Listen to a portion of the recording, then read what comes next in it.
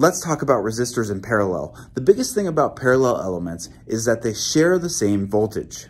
Elements in parallel share exactly two nodes. That means each of their ends are connected together. If I've got a set of N resistors in parallel, then the equivalent resistance, which is the resistor I would put in between these terminals to replace all these resistors, is equal to 1 over R1 plus 1 over R2 plus all the way down to 1 over Rn inverse.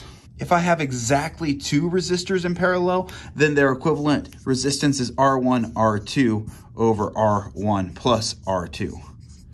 One really good way to check to see if your numbers that you get make sense is that the equivalent resistance of a parallel combination of resistors should be smaller than the smallest one of those resistors in parallel.